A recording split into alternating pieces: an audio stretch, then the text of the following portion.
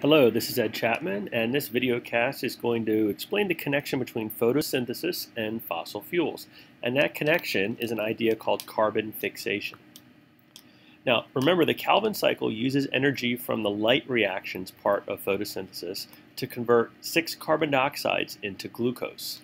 So that means the energy that is now in the glucose can be passed through food chains to build the bodies of plants and animals. Okay, so this means that the energy that was once in sunlight is now being fixed or stored in the bodies of plants and animals.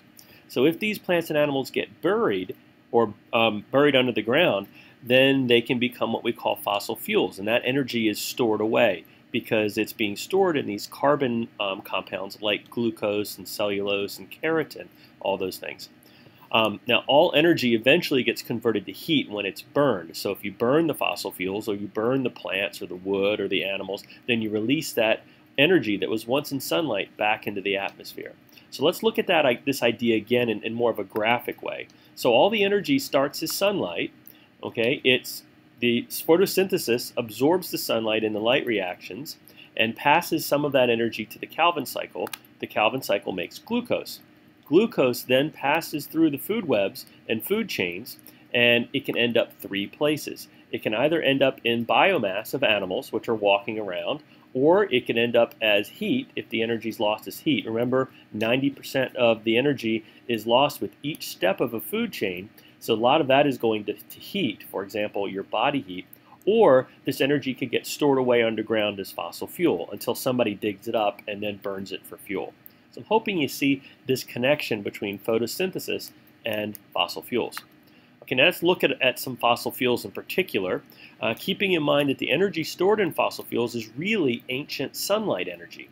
So for example, coal is formed from the bodies of swamp plants that were buried, squeezed, and heated by rock layers for over 200 million years. And so coal, the layers of coal that you see in coal mines is very old. It goes back about 275 million years. And it once was formed from the bodies of swamp plants like ferns and tree ferns.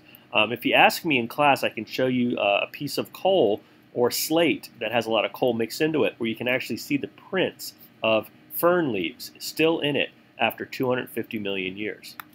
Natural gas and petroleum, otherwise known as crude oil, is also formed as a fossil fuel, but it forms under the ocean, and it's coming from the bodies of dead plankton animals, which piled up on the ocean floor, got buried, heated, and squeezed in much the same way that coal was formed over 200 million years. And if you look in this picture, you can see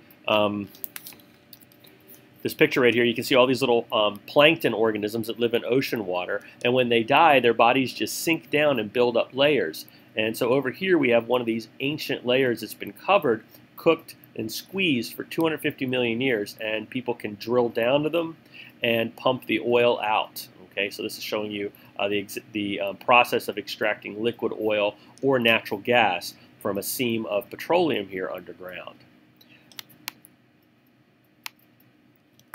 All right, thanks for listening, and the next video cast will be on chemosynthesis. Good morning.